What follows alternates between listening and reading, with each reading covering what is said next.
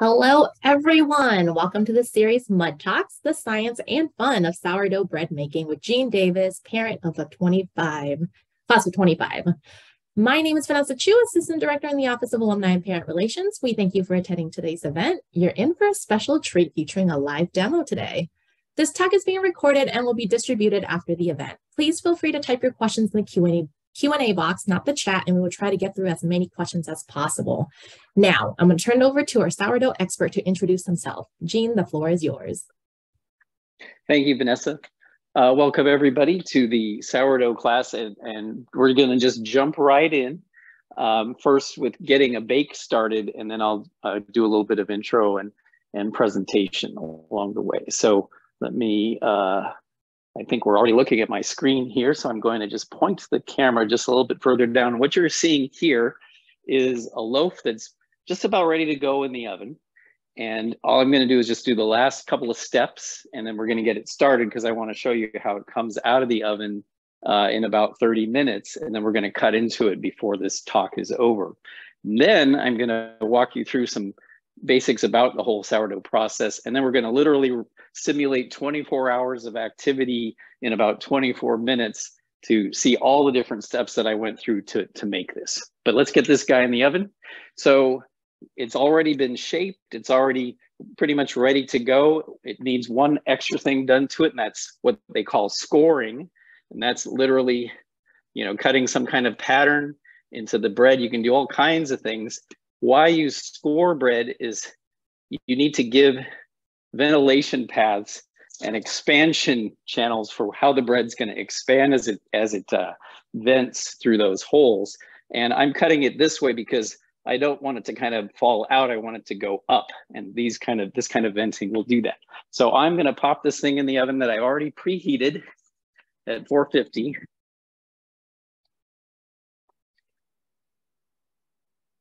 We'll get that started. For my oven, set the timer for 13 minutes.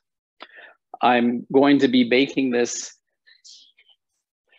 for 13 minutes in a steam setting, and then we're going to bake it in 13 minutes in more of a classic convection oven setting, and then I'm going to pull it out and let it sit for a little bit, and then we'll cut it open and take a look at it. But that's this particular oven. Now we're going to talk a little bit more about the process that I went through to do this and how you can do it yourself. So I'm going to switch to sharing my screen. Switch to slideshow mode here.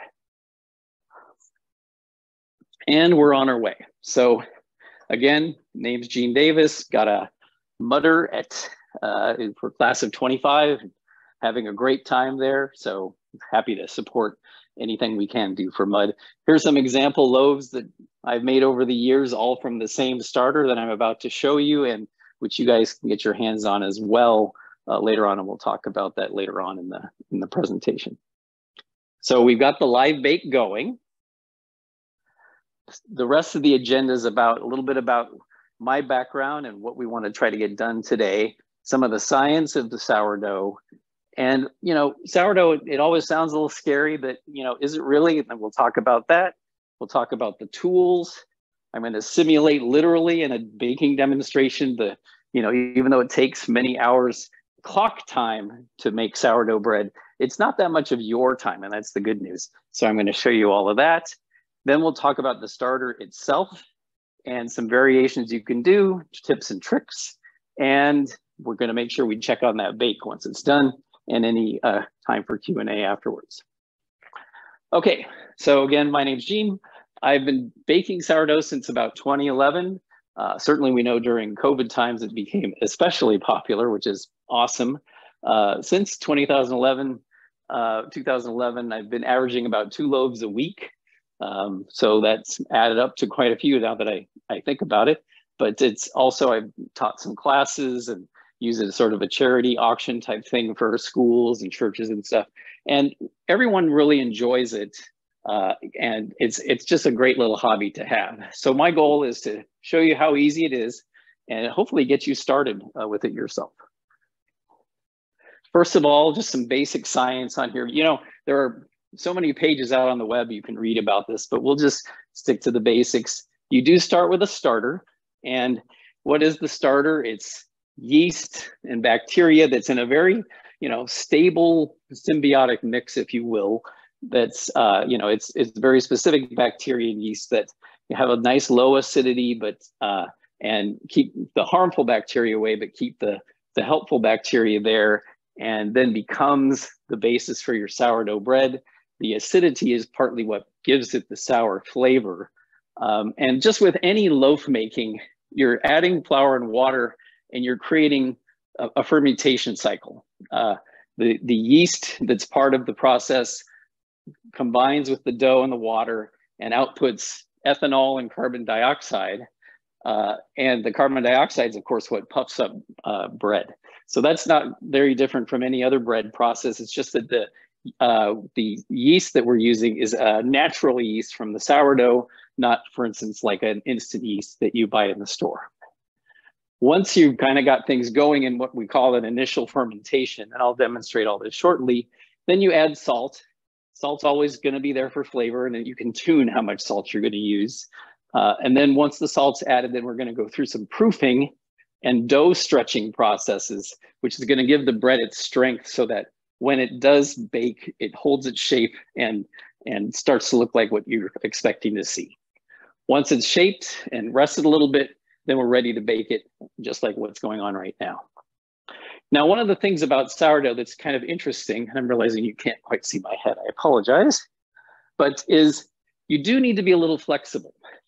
And the reason is that even though instant yeast is fairly predictable, sourdough yeast is different. It's highly temperature sensitive. So if you keep your house at 65 degrees Fahrenheit, for instance, you're going to have a very different experience than if you keep your house at 75 degrees, as an example. And so you kind of need to have a little bit of a back of the mind paying attention to that. And I'll show you some tricks about that. The reason that it's that you therefore can't use it in a bread machine, for instance, is because of that temperature sensitivity. Maybe some AI bread machine in the future will be able to pay more attention to what's really going on with the bread and be able to handle it. But right now, you won't find bread machine recipes for sourdough that you can really rely upon unless they're also adding instant yeast to help make the process more reliable. So you do need to be a little flexible. So is it really hard? Well, it seems like it, but I don't think it really is. You're gonna need a starter, but it's easy to get one, or you can make your own, and I'll tell you about that later on too. Now, it does take a lot of time to make time-wise. I've mentioned 24 hours, and the loaf I started 24 hours ago, about at the very beginning, and I'll show you that. But it's not much of your time, so that's the good thing. You just gotta do a certain set of steps along the way. There are ways to speed that up, but again, I suggest you just kind of stick with the straight and narrow at first as you do it. The next comment I have here is, don't I need steam? And the answer is, it helps a lot. It helps greatly to give the loaf the right lift. And there are tricks to do that. And I'm going to talk to you about the Dutch oven way to do that, which is the most common way you do it unless you have a steam oven. We did Dutch oven for years until we finally just bought a steam oven because I was making sourdough bread so much. So the Dutch ovens work great, and I'll show you that. Now, there's an interesting notion about when you're doing the sourdough, and what's this notion about proofing, overproofing, underproofing. That actually is a subtlety that you just need to kind of learn about. The good news is, even though there's a tendency to accidentally overproof, and I think the first many loaves that I made at the very beginning when I got started, they were all overproofed. The good news is, no matter what, as long as you don't burn the bread and you remember the salt, it's going to taste great. So don't panic if your loaf is a little flat or something like that. It's always going to still taste good no matter what you do. Next, let's talk a little bit about the ingredients. So, and tools. So almost certainly you're going to need a bowl and a spoon and a knife and an oven, and especially oven mitts, very important. And of course, from the ingredients perspective, you're going to need flour, water, salt, and of course, the starter. So let me point at that for a second. We'll get to the starter in a moment. But let me just talk a little bit about the flour. King Arthur flour I find to be very reliable and generally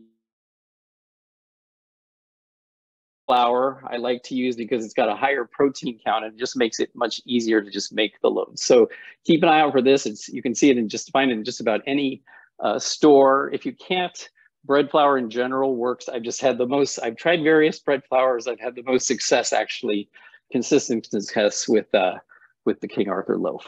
So that's the flour part. Water, you want to just make sure you're using a filtered water, not distilled, and not water with, let's say, chloramines or something like that. So just a filtered water works great there.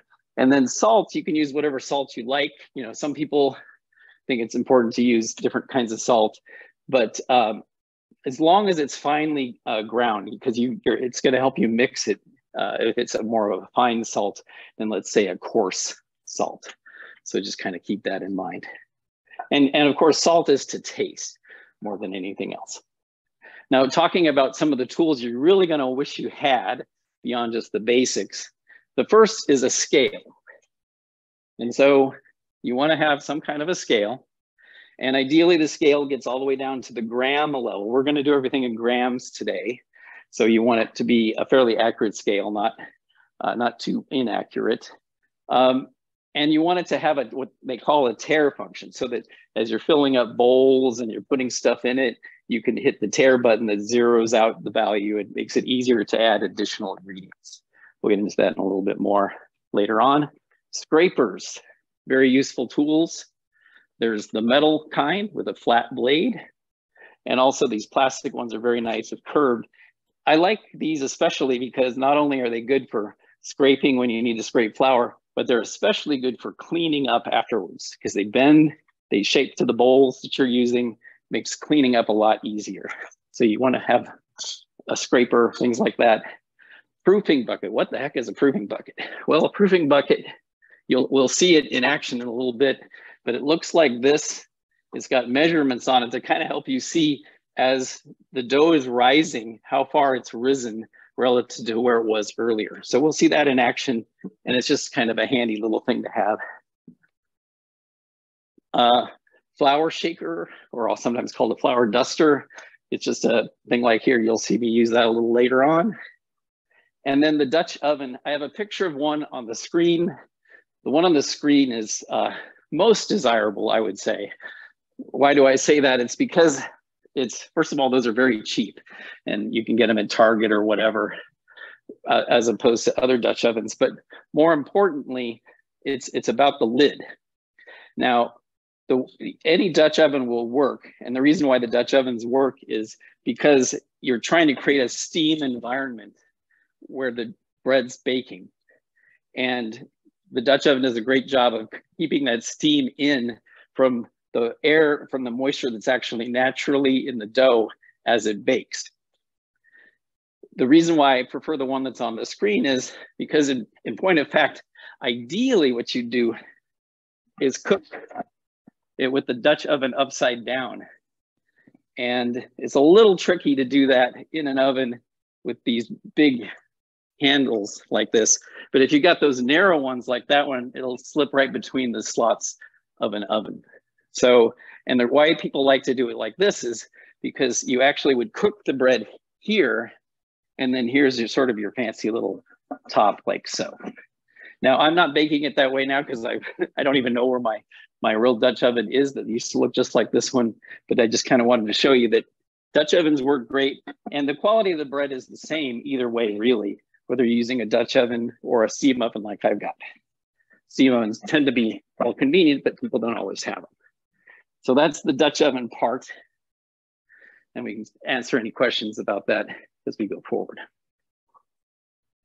Okay, 24 hours and 24 minutes or less. I think we're doing pretty well on time so far. So I'm going to stop sharing and get back on the main screen. And we're going to start stepping through the process of making the bread.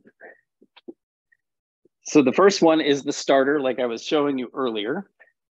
The starter, again, I've had it for a little over 11 years now. You want to label it because you don't want anyone to throw it away. Do not throw it away. And starter by itself, it's just not very exciting yet, right? I keep this in the refrigerator. I suggest you do too, unless you're baking every day, because if you leave it in the refrigerator, you can bake bread I've got my timer going off. So what I'm going to do is I'm switching my bread that's baking from steam mode to just regular convection mode. And right now the bread looks like this. And I'm going to put it in longer because we want it to be obviously fully cooked. And it's going to look nice and dark too when we're finished. So get that going. I reset the timer for another 13 minutes. So back to the starter here. The basic starter, refrigerated, it'll keep for a good couple of weeks before you have to feed it. We'll talk about feeding in a little bit, but you'll see that it has, a few bubbles, but otherwise it kind of looks like pancake mix or whatever, right? Just looks like pancake batter. So nothing too exciting, but it's bubbling away, and that's good. That means that the yeasty beasties and everything else is in a nice balance. If I left it out for 2 or 3 days, I might start to see some liquid on top. That liquid would be some of the ethanol byproduct that comes out of it. It's a little bit of trivia. You hear the term hooch, and that's what it is, the alcohol that comes out of this leavening process. So it's okay to have a little bit of that in there, and that works fine. Just make sure you feed your sourdough starter at least every 2 weeks. All right, so I'm gonna use some of that. Gene? Yes. Can I interrupt you really quick? You bet. Back to the Dutch oven, you didn't mention enameled cast iron versus cast iron. I find that ECI finish can be wrecked. Is that your experience? Can be wrecked, as in it ruins the actual it ruins the Dutch oven. So when I had one, I used the black style, and it worked great just as it was. But other people that I've taught have had the fancier ones like that white one, and they had no problems with it. So I'm not sure if someone did have a problem. I'd be interested to find out more about that. Great, thank you. Okay. So what I'm going to do is do step 1. So at the beginning of that 24-hour period, I'm going to pull my starter out of the refrigerator. I'm going to make sure I've got my scale ready, and I'm going to mix 150 grams of this stuff. And you can kind of see that it's kind of, even though I said pancake batter, it's much thicker than that and gummy. It's kind of gummy like that. And I know that that's going to be roughly somewhere around there is about 150 grams. You don't have to be very precise with that number. I got 160, that's close enough. And then if I needed to, I would feed this starter and extra, and we'll talk a little bit about that later before returning to the refrigerator. But now I've got 150 of that. Now I've pre-measured out 150 grams of water. So I'll just kind of stir that in like so. It doesn't have to be perfect. And then I would do the same thing again with 150 grams of flour. So 1:1 ratio, giving you 450 grams-ish roughly of this mix. And we'd mix all this up till it's all thoroughly mixed. And it'll look something like this once you've got it mixed. It's thicker, obviously, it's certainly thicker than pancake batter, but it's still very wet. You'll notice this is not a dough. This is not like your typical bread dough type of consistency. It's a very wet dough. Then a very important thing, because this needs to sit for a while. Let me put this down here, is one of my secret weapons is a nice, I like press and seal because it sticks to just about anything, but just a nice cover for this. So I would cover this like so and let it sit for about 8 to 10 hours, maybe even 12, until it's happy. Now, that's a technical term, happy, that we're about to get to. Jean? Yes. Does the water need to be at a specific temperature? No, any temperature is fine. And then also, was it 150 grams of water with the starter in the bowl or 150 grams total of water? It's 150 grams of starter, 150 grams of water, 150 grams of flour. Perfect. 150 each. Thank you. Now, oh, you bet. So when I said, what does it mean for it to be happy? Well, after about 10 to 12 hours, it'll look something like this. It's going to be a party in there. You can just see sudsy bubbles. It should look sudsy and just what I call really happy. It's ready. It's already munching away at all. Your yeasty beasties are already munching away at what you just fed it, and it's ready for the next step. Well, what the next step is now we're going to actually make our dough for the loaf from this. So now I'm going to take a much bigger bowl, and I'm going to take advantage of the fact that I've already pre-measured things, so I don't have to really need the scale. I'm going to put in this very happy starter. You can just see there's lots of bubbles in it, and it's expanded a lot with all the gases trapped in it, like so. Get that out of the way. I'm going to add 400 grams of water to that, like so. Now, one of the tests, you're kind of wondering, what the heck is happy starter? One of the tests that people mention you might read online is that it floats in the water. So you can see that this is floating in the water. That's a good example of happy starter. Okay, I've got that. I'll stir it together a little bit. Doesn't have to be perfect by any means. You just kind of want to get it sloshed together. And then you can of course use a mixer for this, but you can also do it by hand like I'm doing now. Then you just kind of slowly add the flour, a little bit at a time.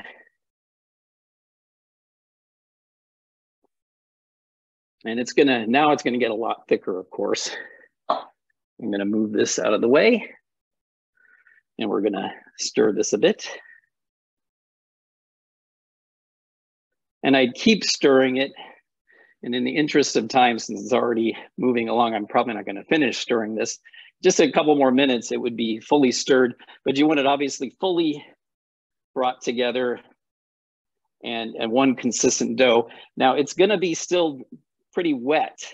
You know, again, you might be familiar with making regular bread that it's looking like it's starting pretty dry, but it's actually going to get pretty wet once you finish mixing. But I'm going to keep going in the interest of time. So we'll just kind of set that aside. Jean, how much flour did you add after the water? It was 400 grams of water and 650 grams of flour. Thank you. Mm-hmm. Okay. So let's say that I've done that, which I just did. I'm going to let that sit kind of like an initial fermentation phase for 2 to 3 hours until you can see some noticeable rising to it. So it'll start, you know, kind of dense and thick and lumpy and stuff, but over time, it's gonna smooth out a little bit and start to rise. And so I've gone ahead and, again, in the interest of time, speeding things up here, here's what it would look like after, let's say, 2 hours or so. This one's been sitting for maybe 2.5 hours. So there might even be some bubbles that you can see through it, but it's definitely, you know, started to rise. At this point, now is the time that we're going to add the salt. This is 20 grams of salt. And then to help mix the salt in, I'm adding about 50 grams of water. So 20 grams of salt, 50 grams of water. Then I take my spatula again. Just take this spatula here. Now you're going to notice a little bit of a different mixing process this time. Make sure I'm on here. At this point, because there's enough structure to it, you're going to want to try to preserve that. We're not, from this point forward, we're going to try to want to encourage bond building without like slicing the dough. So as I kind of mix in this water salt mixture, I'm doing a lot of little mini folds to fold it into place. Okay, see that? It's just folding, folding, and the water's slowly getting absorbed into that. It doesn't have to be 100% absorbed into it, but you want it basically through there, and you obviously are trying to make sure that the salt is well mixed in and in this process. So now, and you can see now especially, it's a very wet looking dough, right? And this is the time when especially this proofing bucket is handy. So I get out the proofing bucket and literally slosh it in like so. And again, this is also where the measuring on the side becomes handy, because you can kind of see it's, you know, it's a little bit below that 2L line, and it's sitting here just like that. So far, so good. All right. Gene, yeah. Do you have any suggestion on a good room temperature to keep the rising dough happy? So again, it doesn't matter too much, but it will impact the amount of time. You know, our house is typically 68 to 70 degrees, and the times that I'm kind of reporting to you take that amount of time. If your house is warmer, it will go quicker. If your house is cooler, it will just go slower, but it'll still all work. So I put a lid on this to cover it and protect it. And now we're into essentially what sometimes is called the proofing phase. Now, interestingly, we still have to do some stuff. You know, a lot of doughs, you do a lot of kneading and stuff like that. This kind of bread, you don't do too much kneading, but every hour roughly. So this bread's now, I'm bringing out a bit of bread that's, you can see it's risen. It's gone from below the 2L line to somewhere around the 2L line. And so this is about after an hour of time has passed.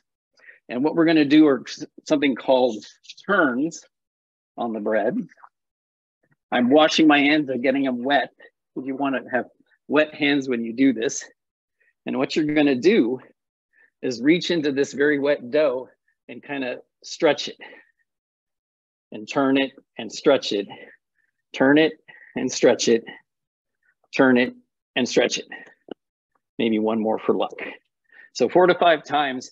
And you may have noticed, I'm not sure if you saw it, but in the process of doing that, the dough is actually, you can feel it getting thicker and stronger and able to you know, for instance, hold on to more air pockets and things like that. I've done that once, and I'm gonna do it once every 45 minutes to an hour, 3 more times, okay? So let's suppose that I've done that. Let's get that one out of the way. And I've done that 3 or 4 times. Now I'm getting close to where I'm just about ready to start baking. And so the dough, you'll see, just continues to rise. I might give this one more final set of turns. Oh, my timer went off after my next 13 minutes. So I'm gonna take the bread out to start cooling. We'll look at it in a little bit. Actually, I realize I made a mistake. Of course, that's how demos work, right? That bread, I didn't hit the bake button on that. That's got to bake for another 10 minutes at least. So when I thought I had hit the timer for 13 minutes, I didn't hit the start button on the oven. Mistake on my part. Set a timer for 10 minutes, but that's okay, we've got time. Okay, so now, thank you. So now I'm going to do a final stretch on this bread real quick. And you'll see that it's, again, much thicker still. When you're doing your stretches on it, you don't want to stretch it so much that it tears. You'll know when it tears because you'll see it tear. Right now, I'm just kind of stretching it within the limits of its elasticity. But and every time that you do stretch it, you can see it kind of sits up higher because of that added strength you've just given it. Okay. Now, what we're going to do is get ready to start shaping it. That's the next step. So essentially, we've made our dough. We've let it do its initial fermentation. We added the salt. We've done some rises and some turns and stretches. And now we're ready to shape it into a loaf. So how do we do that? Well, what I do is this is where the flour duster comes in handy. Put down a healthy amount of flour. Get that out of the way. It's kind of a work area because this dough is very wet. I'm then going to come along here and just drop the dough on just like that. Try not to touch it or anything. I don't need to touch it. I just want to get it out of there, and it'll just flop right out of that proofing bucket pretty easily. Here is again where the scraper comes in handy because you could use it to cut this. This recipe is designed to make roughly 2 1-pound loaves. So I'm just going to cut it in half. Gene, I have a few questions for you. Sure. Does a slower versus faster rise affect the flavor? And then does it affect how sour the bread is? Yes, good question. A slower rise will make the bread more sour. The longer you can go with that, the better. However, over time as well, you won't get as high of a rise the longer you go, because essentially you're fighting the production of the acids in the bread versus the strength of the protein that's going to be eaten as part of the food supply for the yeast. And so I'll come back to that a little bit with as we get to some variations in a little bit. And then go ahead. Is it possible to get too sour? No one's ever complained about it being too sour. What ends up happening is if it were to be too sour, it might not even rise much when you bake it. So if you like a super dense sour bread, you might let it even go much longer before you even bake it. And again, I'll talk about that in a little bit about a variation that you can do. I have 2 more questions for you. Okay. How sticky is it at this point with your sour? So it's very wet, but you can see it's not that it's sticky, but it's not overly sticky. And then of course, since I'm now doing this shaping, I'm kind of coating the outside with a little extra flour, and this isn't sticky at all. And then our last question for now, does it rise covered or not covered? When you use the Dutch oven, you leave it covered, and that's when the main rising is going to happen for the first 15 minutes in the Dutch oven at 450 degrees. So you're going to preheat let's say you're using a Dutch oven. I'm not, but it's close enough. You're going to be in sort of a steam mode, meaning leave the Dutch oven lid on for the first 15 minutes and then take it off, because you want a convection oven effect to help give the outside a nice crispy crust.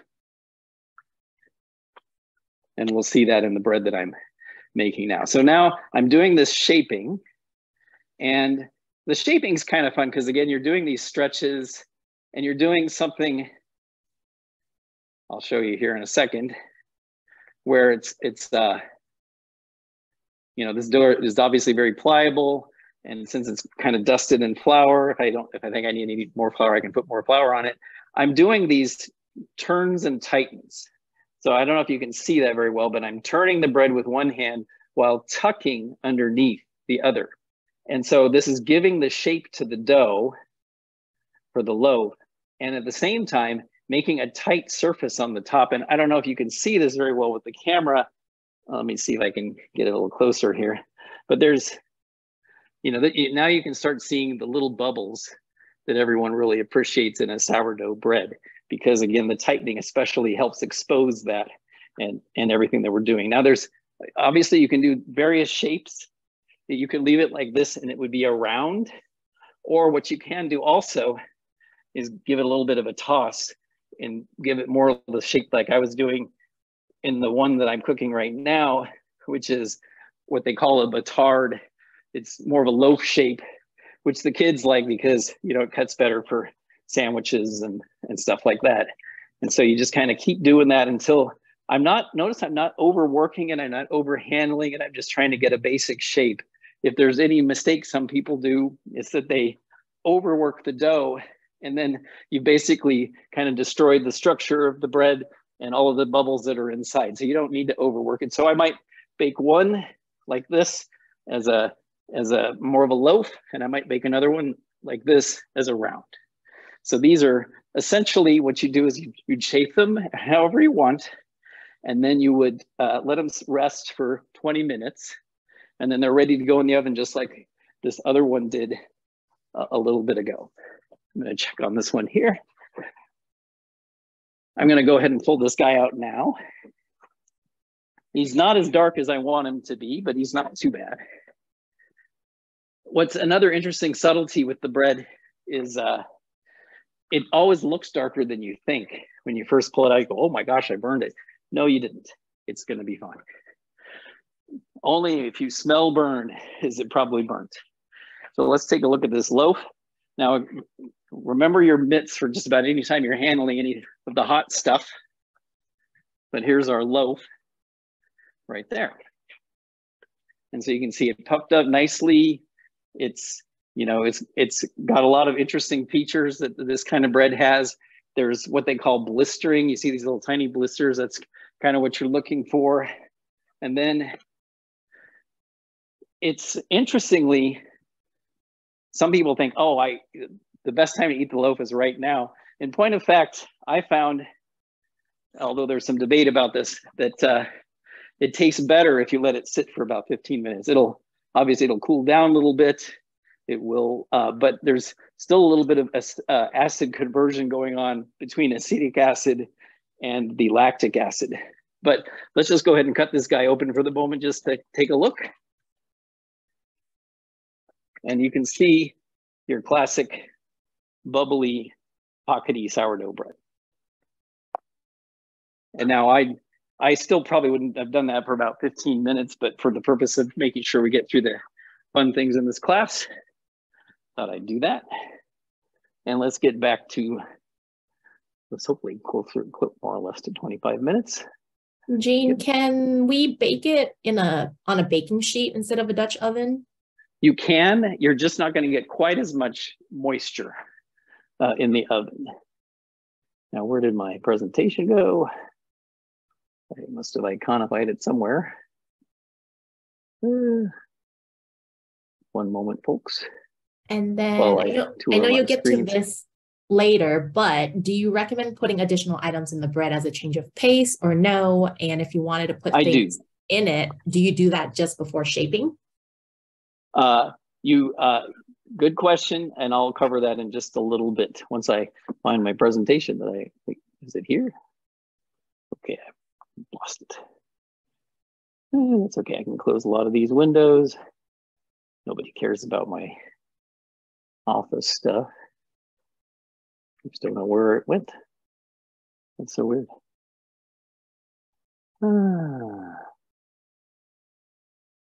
There it is. It was on another screen. Thanks a lot. Okay. One moment and we'll get back on track here.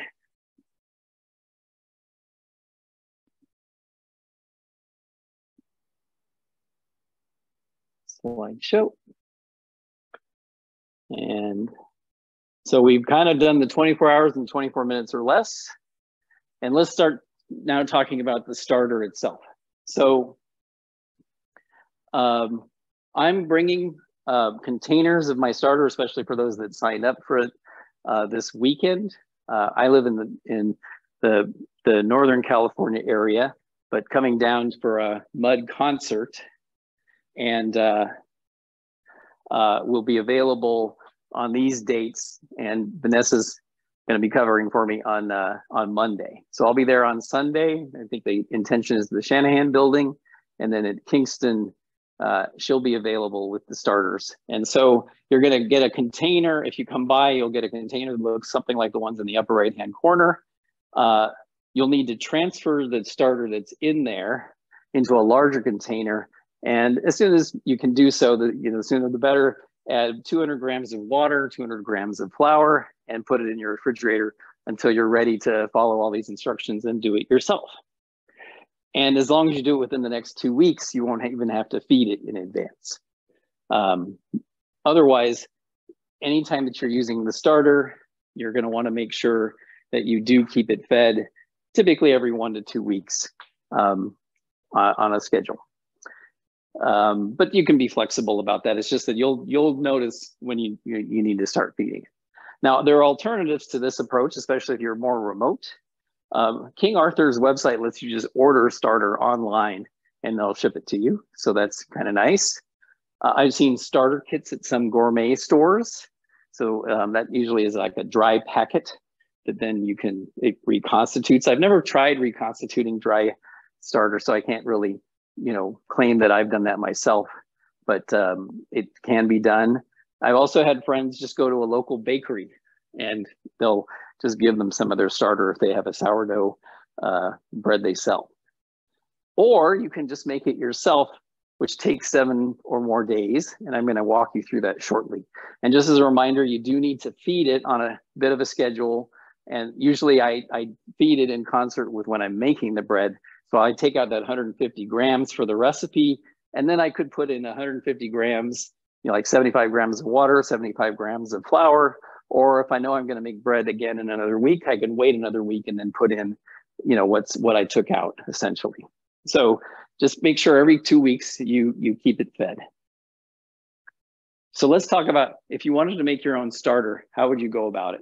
And this is exactly how I did it in the San Francisco Bay Area 11 years ago. Started with, again, 300 grams of water and flour, mixed them together, and you cover it with a cloth because you do want some airflow in and out.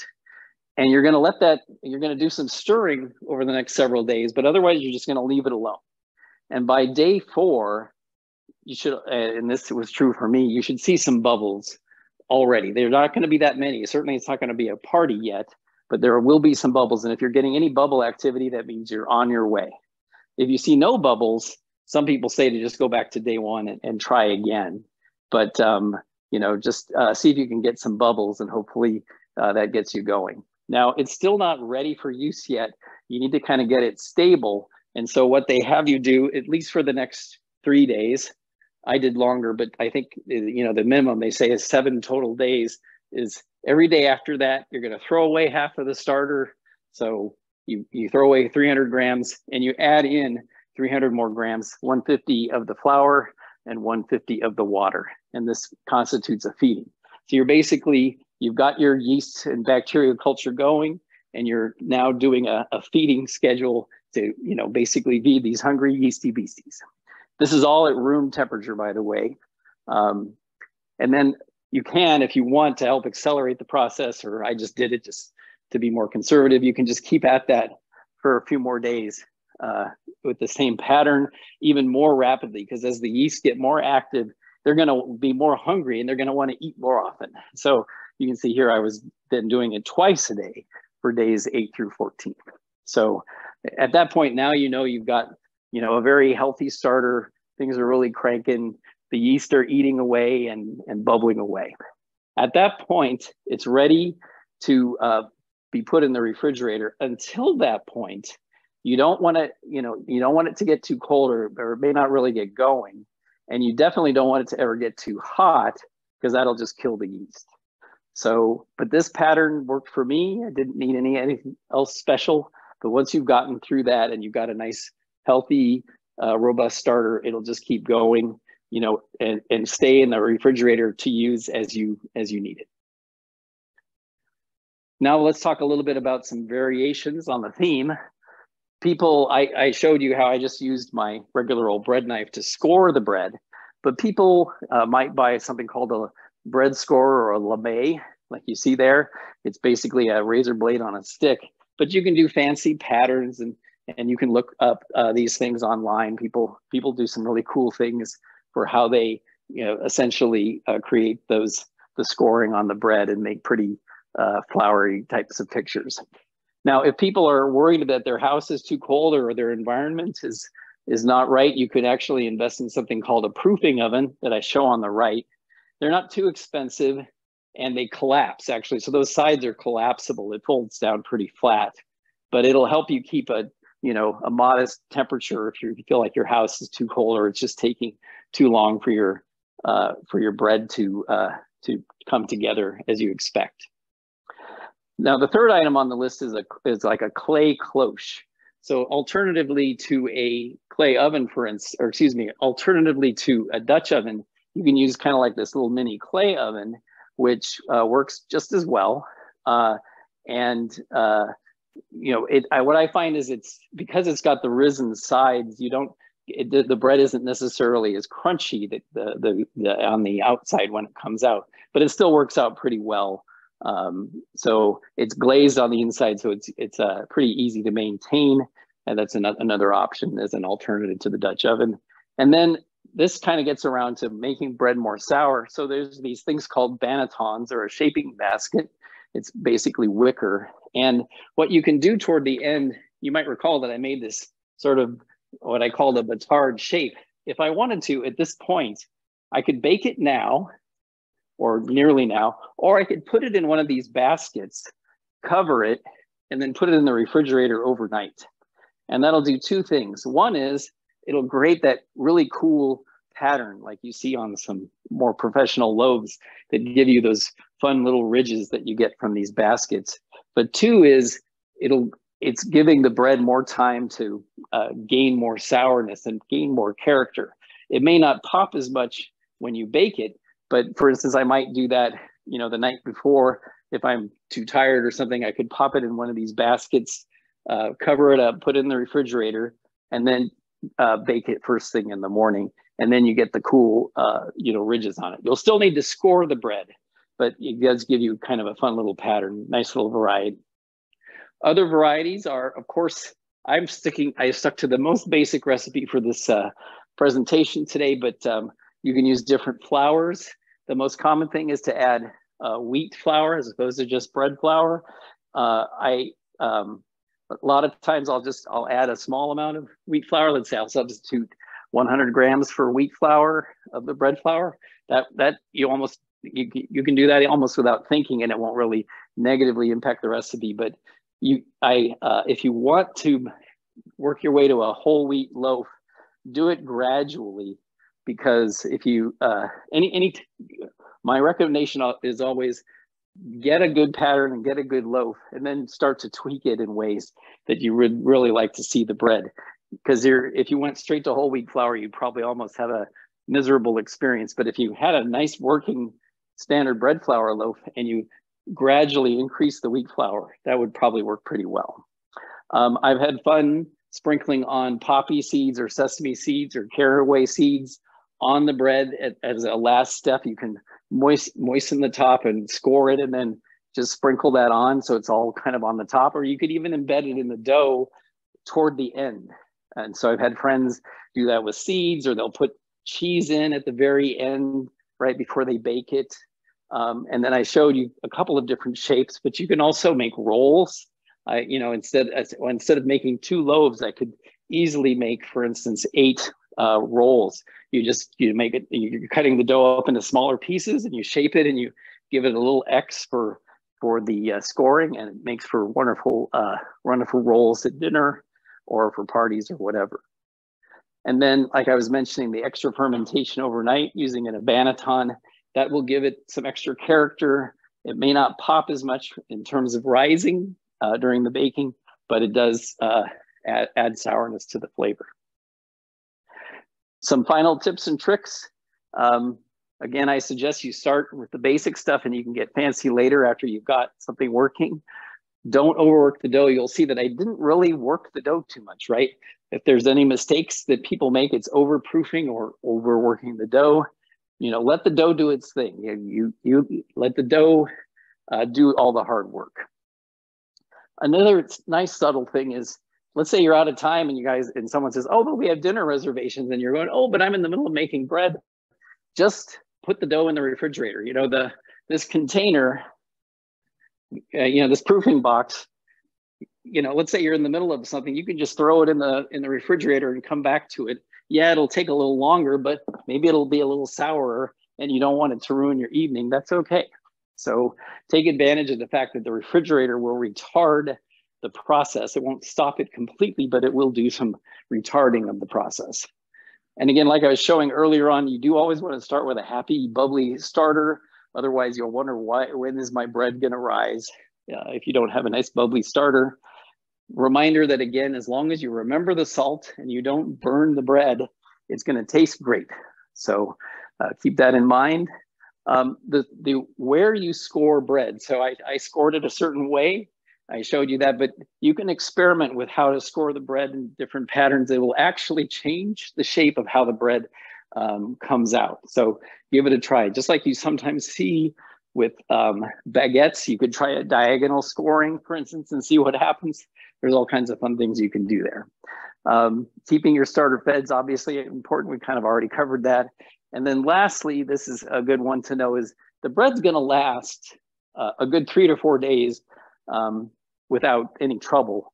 And what I typically do to store it is nothing special, but just put it on a cutting board, open side down like so. Boom. This is a fine way to store your bread. And, after a few days, you might, go, well, I'm going to need to toast it or whatever. That's fine. But it's going to keep pretty well. You can put it in a bread box, but you have to be careful of moisture in a bread box after a few days or it will mold. But finally, let's say that you made multiple loaves of bread and you knew you weren't going to eat it. You can just wrap it up in foil and freeze it.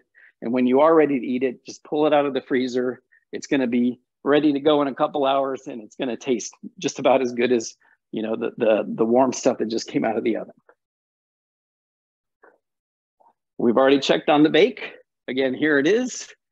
I made a little bit of a mistake, but it doesn't seem to have been fatal. That's always good. And that's the end of the presentation. Thank you so much, Jean. So we have quite a few questions for you. Great. Have you ever baked sourdough in a bread loaf pan? So the closest thing I've used is, so I guess the short answer is I did initially. It was okay, but I think it always worked. I quickly moved to the Dutch oven to get that extra steam. So it'll certainly work in a bread loaf pan. Try it out, but you may find that you're going to want that extra steam for the extra pop. Great, thank you. And so when, making your starter or picking it up, can it wait to be fed 2 weeks later? Because, not going to get it in time because their mother is picking it up. Yeah, so I highly recommend that you do try to feed it or at least get it cold. You need, first of all, it'll be very freshly made before I come down. And so technically, as long as it's kept cold, it won't need to be fed for about 2 weeks. I just recommend, because the sooner you get it, you're going to want to go ahead and feed it if you can. But it could go up to 2 weeks before you do that initial feeding. Just make sure it gets refrigerated as soon as possible. I'm going to bring them down cold, and hopefully, and I know Vanessa's going to keep them cold in a refrigerator as well. So if you keep it cold, it buys you time. Great, thank you. We do have a participant who's interested if you named your starter. Never did. I've heard people do that. Never did. It's funny, but I have heard people do that. Let's see. Do you add any yeast to starter at the beginning? None whatsoever. That's kind of the fun about this bread, is it's all kind of doing it all on its own. Now, some people say that when you make baguettes, the classic baguette recipe actually is with a little bit of instant yeast, but I've never bothered to do that. Is there any way to fix it if you accidentally let the dough proof so long that it became all goopy and sticky and wouldn't rise? So I've had that problem before, and I've with some moderate success, you can basically give it a little bit more flour and water and see if you can get it to hold together. But what I would almost recommend is just go ahead and bake it and enjoy it, because it's still going to taste good. It just might be flat. But, Wow. it still tastes good. And, sourdough bread makes for great French toast. And, there's all kinds of things you can do with it. So. Thank you. How do you know once the starter has died? Okay, so the starter, I would only throw away the starter if it's basically started to turn colors. So if you left the starter, I think I did this as an experiment a while ago, where I just put it in a separate container and just kind of watched it for, way longer than it's supposed to be. And it started to get like a little bit of a pink color. And if you read the books, I think people talk about, when you see some funky colors. But other than that, even if it smells a little bit, because, the fresh sourdough smells like really yummy, tasty, doughy smell, which is great. But even if it's a couple weeks old, it might smell a little bit like paint, but don't panic, right? Just feed it and use it, and it'll probably be fine. If you can feed it and you get that nice happy starter and you smell that and it smells fine, you're in good shape. Great, thank you. Let's see, we have a lot of questions. We are running out of time, so I'm just going to choose one more question. And happy to answer others in any kind of separate communication.